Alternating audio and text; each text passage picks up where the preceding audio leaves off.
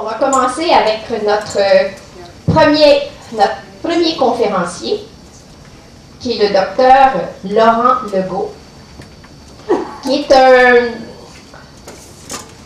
un pédiatre, un endocrinologue pédiatrique. Donc, Dr Legault est le chef de la clinique du diabète et du centre pédiatrique de la pompe à l'insuline à l'Hôpital Montréal pour enfants, qui est le centre universitaire de l'Université McGill. Alors, il est le professeur adjoint au département de pédiatrie de l'Université McGill. Alors, Dr Legault, vous allez nous brosser un tableau de ce que l'on doit comprendre au niveau des traitements, je dirais, traditionnels au niveau du diabète de type 1. So, Dr. Legault will now present what we call traditional treatments for diabetes type 1.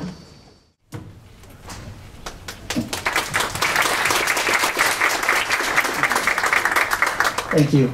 It's nice to see such a large number of people for type 1 diabetes. I'm not used to that. My role is not to talk about the future, but the present.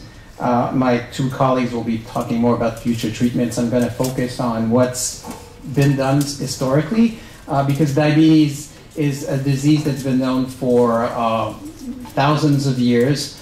Initially, the diagnosis was made by looking at the urine and tasting it. That's something that we medical students learn quite early. And you could actually see the crystals of sugar in the urine, so that's what this physician in the Middle Ages is doing. Diabetes type 1 is a Canadian story, as you might know.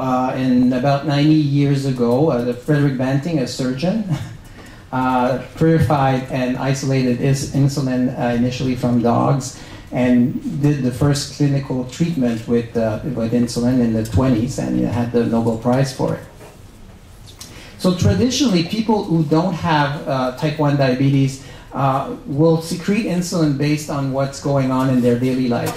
So when you have a meal, whether it's large or not so large, the insulin will be in keeping with the amount of sugar that you absorb. And if you do exercise, that's the symbol of the bike over there, but it could be any kind of exercise, your insulin will actually be lowered to avoid you falling into low blood sugar or hypoglycemia, as we refer to it as physicians.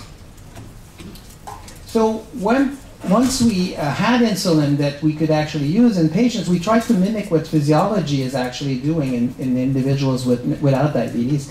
So initially, people were treated with 3 insulins a day, and you see that there's a fair amount of coverage for all day, but there are spots where sometimes you may have too much insulin in the afternoon, for instance, or too little insulin at the end of the night, and that led to situations where your blood sugar is too high or too low, and it's pretty good because it made you survive, but it didn't necessarily reach the goal of getting perfect blood sugar control. So when new insulins appeared on the market, a lot of people moved to what we call multiple daily injections, which is 4 insulin injections per day. And again, you see that there's pretty good coverage, but there are areas where there seems to be no insulin on board, and you wonder about how much insulin is required overnight while you're sleeping, because you still need insulin even if you're not eating, just a little bit, but enough to keep your blood sugar from rising. So the pump arrived on the market, and people tried the pump initially, and everybody thinks that the pump is actually new technology, but this is a model from the 60s, and you can see that people tried their luck with the device that was not so portable, I must admit, and it was a bit cumbersome, but you know, it was the first prototype. Some of you may remember the first computers and the first calculators. They're all big and cumbersome, but eventually they get to be smaller, and that's what happened to the pumps. They became smaller, they became much more efficient, and so different models are on the market, and I'm just displaying what is on the market currently. And what the pump allows you to do is to program different times where you want more insulin or less insulin, depending on how active you are, how much food you take, and at what time you're actually taking that food. So you can program what we call boluses, which is delivery of insulin. And it's attached to your body, and it's usually placed on the abdominal area, but you can actually put it on at other sites. And it's attached to you by a little tubing, and you can disconnect from it when you're taking a shower, for instance, or you're going for a swim, but you can't disconnect for a long period. So the advantages of the pump is that it's very flexible, because whenever you have a meal, you can program a bolus for it, and you can give yourself some insulin. And it then can make your blood sugar probably more closer to the targets that you're setting for yourself, so that you get better A1C, which is what the clinicians use as a means of telling whether most of your blood sugar are in the right area for your health. So hypoglycemia risk is reduced, because you can actually tailor your insulin regimen to avoid those dips that were not so easy to do with injections. And, whoops, too fast. And so you have less injections that you can actually, you change your catheter site typically every 2 or 3 days, whereas, as I mentioned previously, you would have about 4 injections for the majority of people who have type 1 diabetes. So you're going from 4 a day to 1 every 2 or 3 days. So a lot of people are usually quite happy about that. Disadvantages, though, is that you need to do much more blood testing to set up the pump, at least initially and even after, because it's running through the night, and you want to avoid having to deal with hypoglycemia while you're sleeping, because while you're sleeping, you don't perceive the risk of your low blood sugar. You don't have a warning sign like most people typically would have during the daytime.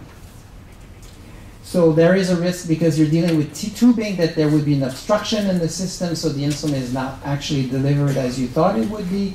And so there are some risk that you run out of insulin because of the blockage in the tubing. And as I mentioned earlier, if you have to disconnect, you have to remember to reconnect, because that's your lifeline. That's where your insulin is given. So if you're not connected, then for a while you run out of insulin, and you may end up with what we call ketosis. And every decision that's made on the pump is actually thought and actually made by the person who is obviously trained to do so, but you have to enter your programming manually in the pump. So that's something that's somewhat frustrating in this day and age, because we have a technology that perhaps could help us bypass that. So another technology that arrived on the market about 10 plus years ago is a sensor. Some of you might be familiar with that. It's a device that measures blood sugar every 5 minutes for a period that lasts from anywhere from 3 days to 6 days. It's quite discreet, and it will then give you readings much more frequently than you would probably do by doing your finger pokes. And so it's attached also to your body, and it gives you readings that will probably tell you what's going on in between the regular blood tests that most people would do before meals or before bedtime. So for instance, if you dark points here are where the person would do a blood sugar reading through a finger poke on their finger, and so this is the reading they have, this is the reading they have, this is the reading they have before bedtime. And you see that there were no recordings during the night, and all through the night the blood sugar was low, but the patient slept right through it. So that will give you some information about what's going on really. Another example would be that you have this information, and you have this information, so you think the blood sugar is quite steady, but in fact it's rising quite a bit in between those 2 points. So you're missing part of the information, and that gives you quite a new picture on what's really going on. So it's again an example of those peaks and troughs that you might be seeing in patients who are hooked up to this device, and this person has measured 4 times, which is actually what we recommend for most of our patients, but we're missing this particular high peak that is recorded by the device. So those are 2 interesting technologies, and what the next step was is that the sensor that reads those blood sugar now sends signals to the pump to tell the pump what the actual blood sugar levels are. So that's quite interesting, but the problem that we were facing then is that the pump is not intelligent enough to do anything with the information. So you do get the information from the sensor, but at the other end, the pump is just recording it. So that's kind of illustrating what happens is the device is sending information to the pump, and the patient is hooked up to the two machines at the same time. So the combining of the technology has been studied in clinical settings with patients, and what we have been seeing is even if people were wearing this every single day and paying attention to those numbers, only about, whoa, wrong button, a quarter of them only achieved the ideal blood sugar that people were expecting. So when you're not achieving perfect blood sugar, then it means that you're spending a fair amount of time in hyperglycemia, high blood sugars, or hypoglycemia, low blood sugars.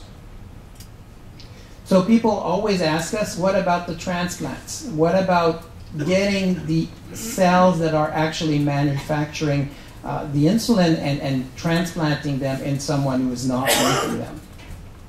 So that's actually something that is doable. The problem is that there are two approaches that you would be looking at. One is transplanting the whole pancreas. The problem with that is that there are not that many pancreases available for all the patients who have this condition.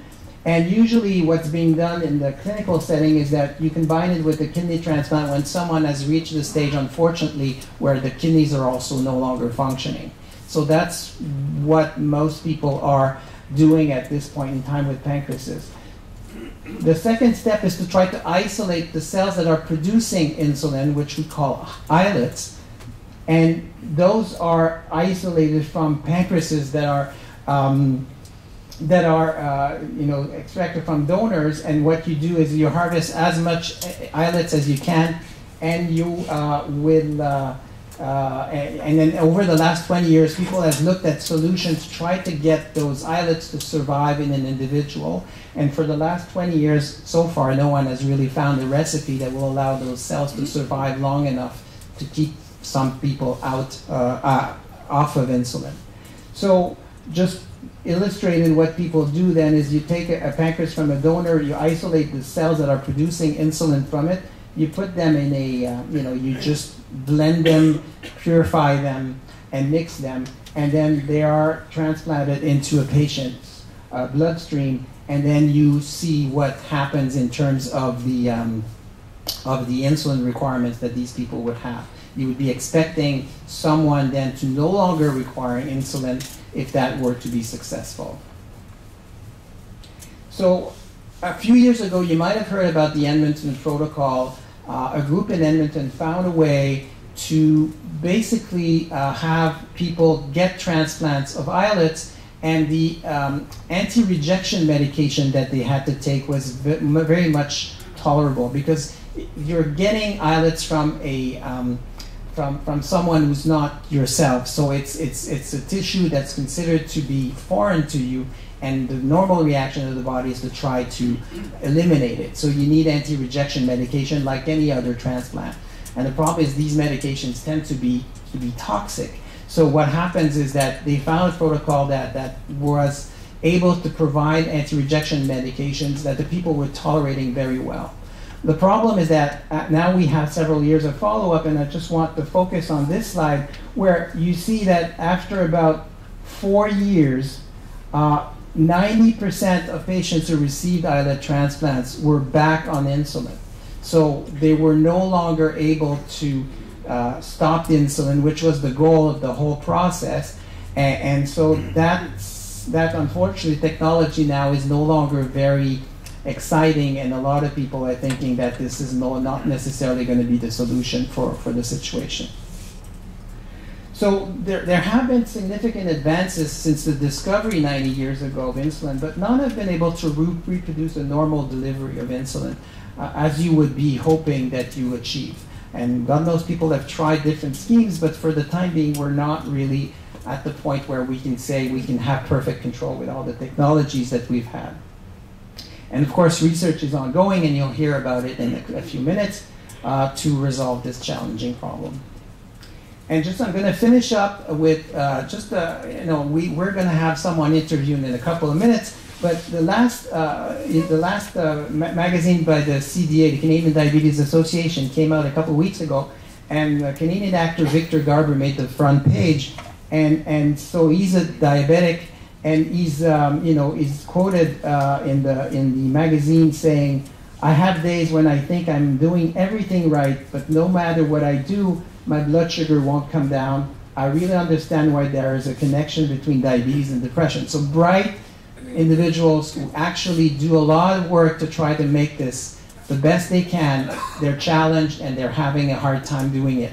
So yes, we've made several advancements, but you'll hear about the possibilities that we can potentially offer in the near future. Thank you.